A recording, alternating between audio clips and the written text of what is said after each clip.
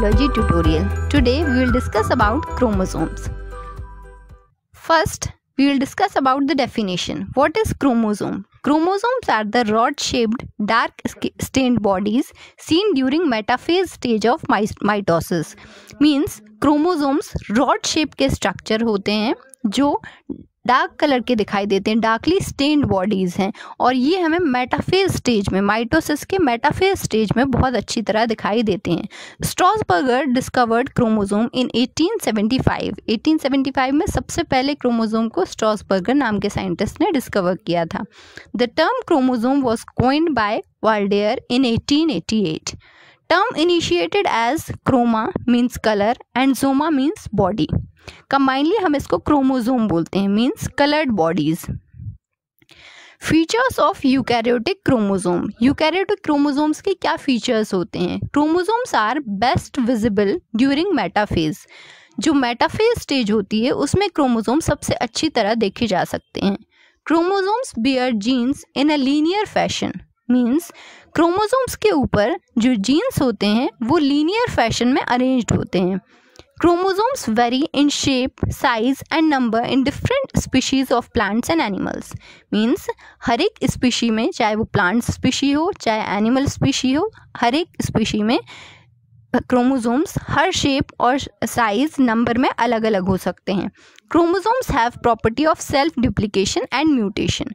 Chromosome के अंदर self duplication और म्यूटेशन की प्रॉपर्टी होती है. Chromosomes are composed of DNA, RNA and protein.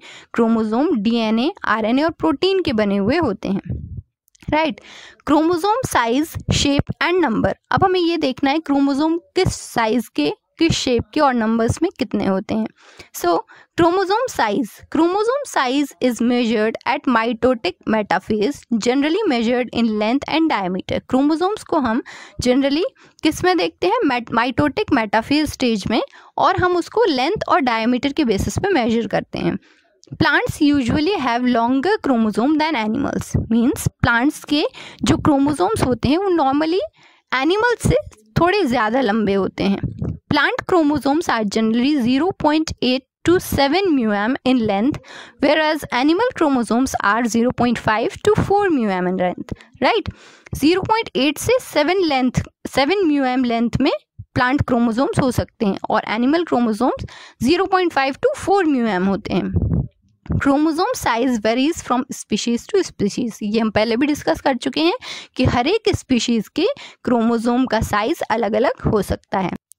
The shape of chromosome is generally determined by the position of centromere. Means centromere की जो position होती है उसके बेसिस पे हम क्रोमोसोम का शेप डिटरमाइन करते हैं.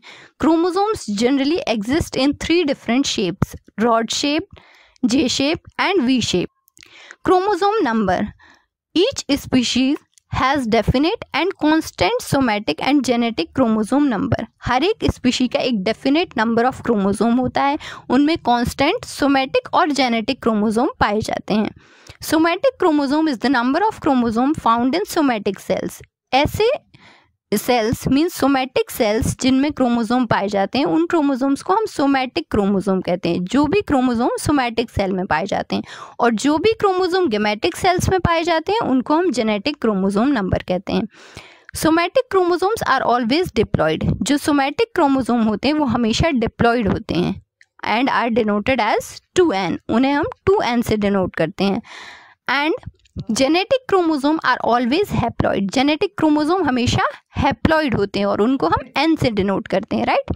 In human being somatic chromosomes are XX and XY. Human beings में सोमैटिक क्रोमोसोम्स जो होते हैं वो XX और XY होते हैं, वेयरएज जेनेटिक क्रोमोसोम X और Y होते हैं. These are some somatic chromosomes of some plants and animal species with their common name, chromosomal number, somatic and gametic. For example, Homo sapiens, common name human, somatic chromosomes 46, gametic chromosome 23. ऐसे ही बाकी सारे बहुत सारे species के common name के साथ उनके somatic और गेमेटिक क्रोमोसोम्स दिए हुए हैं. आप इनका स्क्रीनशॉट भी ले सकते हैं.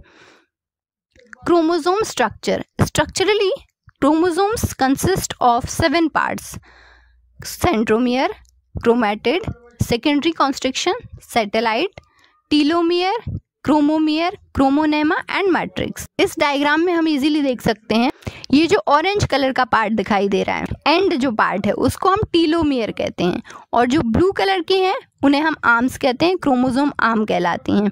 सेंटर में सेंट्रोमियर है एंड उसके साइड में काइनेटोकोर है। इस तरह से ये पूरा एक क्रोमोसोम है, और हाफ जो है, हाफ साइड जो है क्रोमोसोम को अगर हम लॉन्गिट्यूडनली कट करें तो जो हाफ साइड है उसको हम क्रोमैटिड बोलते हैं। First is centromere.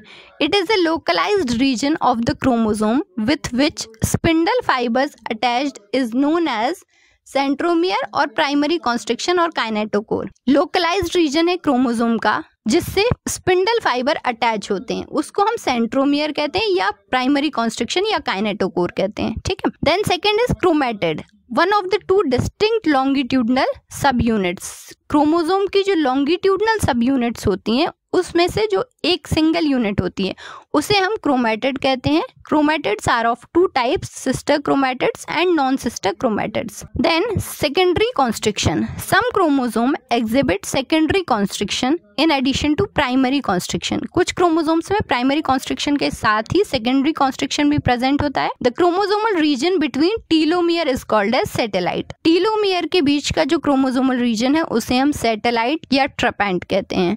The chromosome having satellite is called as satellite chromosome, right? Telomere, the two ends of chromosomes are called as telomere. Chromosome के जो लास्ट दो एंड हैं जो अभी हमने देखे थे पिछले स्लाइड में ऑरेंज कलर से जो दिखाई दे रहे थे वो टीलोमियर्स कहलाते हैं। Telomere are highly stable and they do not fuse और unite with telomere of other chromosome. ये किसी दूसरे के साथ में फ्यूज नहीं होते हैं, किसी दूसरे क्रोमोसोम के टीलोमियर के साथ फ्यूज नहीं होते, बहुत ज़्यादा स्टेबल होते हैं। Then chromomere, the chromosomes of some of the species show small Beed like structure called as chromomere.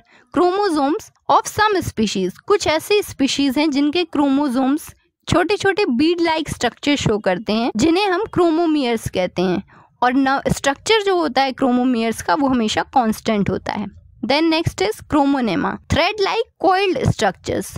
Chromosome में धागे जैसे कुछ कॉइल्ड स्ट्रक्चर्स प्रेजेंट होते हैं और क्रोमैटिड्स में भी, इन्हें हम क्रोमोनेमा कहते हैं और प्लूरल फॉर्म में क्रोमोनेमाटा कहते हैं।